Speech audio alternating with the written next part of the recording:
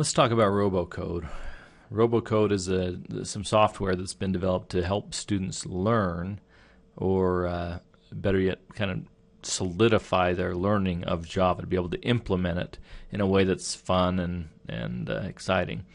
And so if you go to robocode.sourceforge.net, there's the link to Robocode, and it gives you the opportunity to download Robocode,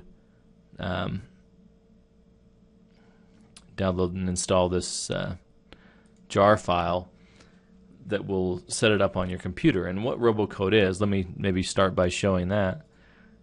We can go in and we can, it's got some sample robots on the install, so I'll go put a few in. There's Corners and Crazy and Fire and Ram Fire. So I'll put a few of these bots in the ring, and we'll start this battle, and we'll watch them kind of go at it. And so each bot has behavior that's been programmed into it by the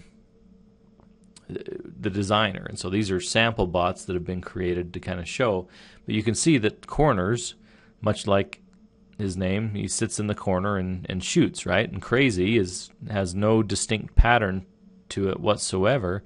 It just keeps driving around and is not really even firing right now. Well, all of this is behavior that was programmed into the robot. So when Crazy is firing now, there's a reason why. There's some condition that's been met that allows them to fire. And so anyway, somebody's going to win here eventually. Maybe. Now Crazy just did kind of an interesting thing there where it moved out of its crazy pattern and went straight at Corners, firing a lot. And we can go look at the code and see exactly why that is. Okay, so Crazy won that battle, and then it goes through a number of rounds. And so if we speed this up, I'll just speed it up so it'll run through the process because I want to show you what happens in the end. It declares a winner, and the winner is based on points. And the points come from this calculation. Crazy got 1,150 survival points, and then there's a survival bonus, 807 points in bullet damage plus a bullet bonus, and we'll talk about what that means. 0 in ram damage and ram bonus. Now notice, by the way, I put Ram Fire was one of the bots I put in right down here. Ram Fire did a fair amount of damage, 325 in damage plus 106 in bonus, but it didn't work out that well. There were 0 firsts, 0 seconds, and 0 thirds, or 5 thirds. So fared third most of the time. And so this is what we're going for in the end, the highest number of points based on how you do in these battles. So what do the points mean? Let's go back to the SourceForge website and kind of look at the robots and how it all works. And so let's go into this tutorial here and learn about these robots and how they work. And so we'll see in a minute that we set up our robot in the editor, and we'll take a look at that. But there's some code that makes this particular robot do what it's going to do.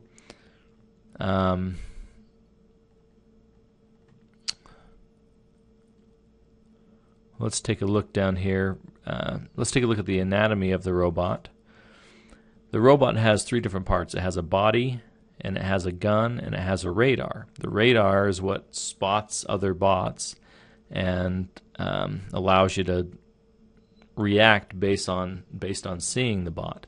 The gun obviously is what's going to fire, and that needs to be the bullet's going to fire in whatever direction the gun's pointing. If you don't turn them separately, the gun and the radar turn as one unit. They're not 2 independent things, but you can turn them independently.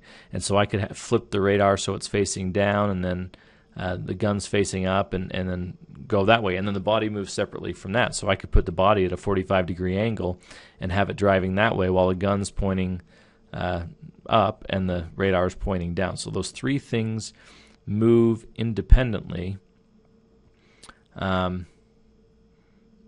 But a lot of times we'll have the gun and the radar pointing in the same direction. It just depends on how you want to do it. So that's what the robot looks like.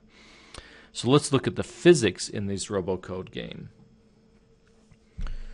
It talks about the battlefield using this Cartesian coordinate system, and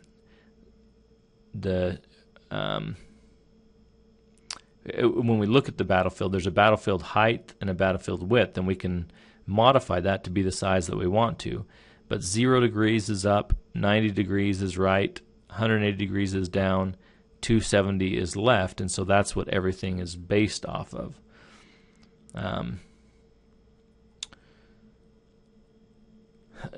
The measurement of time in Robocode is ticks. Each robot gets 1 turn per tick, and so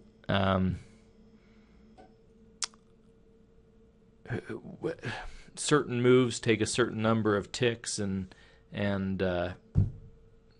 it's all passed around. It's all shared. The time's shared, right, between every robot. And so this gets into kind of more advanced. I mean, we can do more stuff with the ticks and what move uses what ticks and all that kind of stuff. But basically, the idea is that if we move and then we turn and we scan, then each of those things are going to take ticks, and so we have to kind of be aware of that. The distance measurement is basically measured in pixels with 2 exceptions. First, all distances are measured with the double precision, so you can actually move a fraction of a pixel if you want to. Second, Robocode automatically scales down battles to fit in the screen, and that might make the distance smaller than a pixel. The robots accelerate at a rate of 1 pixel per turn, and robots decelerate at the rate of 2 pixels per turn. Robocode determines the acceleration for you based on the distance you are trying to move. And so when we get into, if we got really serious about this, then these things start to come into play. How fast can I accelerate and all that? Velocity. Velocity can never exceed 8 pixels per turn. Note that technically velocity is a vector, but in Robocode we simply assume the direction of the vector to be the robot's heading. And then the distance equation. Distance is equal to velocity times time. And so, just things about the speed and movement of the robot. The max rotation of the robot is this formula, and basically what it's saying is the faster you're moving, the slower you're going to turn. The max rotation rate of the gun, 20 degrees per turn. This is added to the current rate of the rotation of the robot. So if you're turning already, the gun can turn faster. The max rate of the rotation of the radar is 45 degrees per turn. This is added to the current rate of the rotation of the gun. So anyway, all of these things to kind of keep in mind. Damage. The damage we dish out is 4 times the firepower. And so if the firepower is 1, then the damage is going to be 4, right? But if the firepower is a 2, then you're going to do a damage of 8. And so the higher the bullet, the higher the damage. But the higher the bullet, the higher the energy you just expended. You lose that 4 when you shoot with a power of 4. Also, notice the velocity. 20 minus 3 times the firepower, which means that if I'm firing with a firepower of 1, the velocity will be 20 minus 3 times 1, so 17. But if I fire with a power of 2, then the velocity will be 20 minus 3 times 2 is 6, so 14. So in other words, the higher the power of the bullet, the slower the bullet goes. Gun heat generated. 1 plus the firepower divided by 5. You cannot fire if the gun heat is greater than 0. And so you can only fire so many bullets is what that's saying. It's limited based on, because you're generating gun heat and you got to wait for it to cool before you can fire again. All guns are hot at the start of each round. And then power returned on the hit. So when you hit somebody with a bullet, we generate 3 times the firepower in energy we get back. And so we fire with a power of 3, then we get 9 back when we hit. And the damage that it did was 4 times 3, so 12. And so we only expended 3. We got back 9. And so the obvious kind of conclusion here is the more you hit other robots, the more power you get back the longer you stay in the game. Okay, so when you collide with another robot, each robot takes 0.6 damage. If a robot is moving away from the collision, it will not be stopped. And then if you do collide with the wall, this is only the case for advanced robots, which we're not going to deal in right now, so we're not going to worry about that. Okay, so now let's look at the scoring in the Robocode game. The total score is just everything else added up. Survival score. Each robot that's still alive scores 50 points every time another robot dies. And so the longer you can stay in the game, the more survival score you get. You get a bonus if the last robot alive scores 10 additional points for each robot that died before. So if there are 5 robots that died, you get an additional 50 points of survivor bonus. Bullet damage. Robots score 1 point for every point of damage they do to their enemies. So that's obvious. All the damage we do, we get points for. And then when the robot kills an enemy, so if your bullet's the bullet to kill the enemy, you score an additional 20% of all the damage that you do to that enemy. So that's the ram or bullet damage bonus. Ram damage.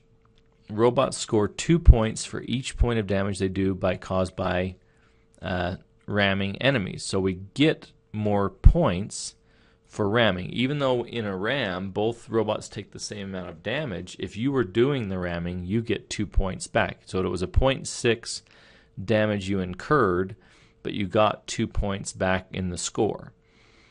And then ram damage bonus. When the robot kills an enemy by ramming, it scores an additional 30% of all the damage it did to that enemy. And so if you were, let's say you just shot the robot over and over again until it was very weak, had very little energy left, and then you went and rammed it, you would get 30% of all damage, not just ramming, that you did to that robot. So it might be smarter to kill with a ram than with a bullet if you're making that decision. And then the first, seconds, and thirds. These do not actually contribute to the score, but they show how long the robot survived, etc. And the number of rounds the robot was placed first, second, and third. And so winning, being the last one on there, isn't necessarily the goal, although that can help. The goal is to score the most points. And so you can look at how this scoring system works and decide, this is my strategy for scoring the most amount of points, and then implement that system using Java code. And that's what we're going to do next. So that's how the scoring works, and that's how the winner is declared, is we total up all these points, get a total score, and first place is the one with the most points in the end. All right, so what we'll do next is go in and actually build a robot and kind of look and see how this all works. But that's how the game works. You can watch it work when we run our. I'll restart that. Whoa, I'll restart it in a way you'll actually be able to see it. Take the speed back down, and then restart, and you can watch this work. You can see kind of what size the bullets are. The bigger the bullet, the more the power, and the bigger the damage it's doing. And then you can see when the bullet actually lands. Like that was a really big bullet right there that fired. But now they're smaller bullets, and they're probably doing that because they're further away, and the bullet flies faster, more likely to hit if it's flying faster, right? And so we'll go in next and kind of see. We'll build our own bot and see how it works and have some fun with it, hopefully. So on to the next video. Spencer out.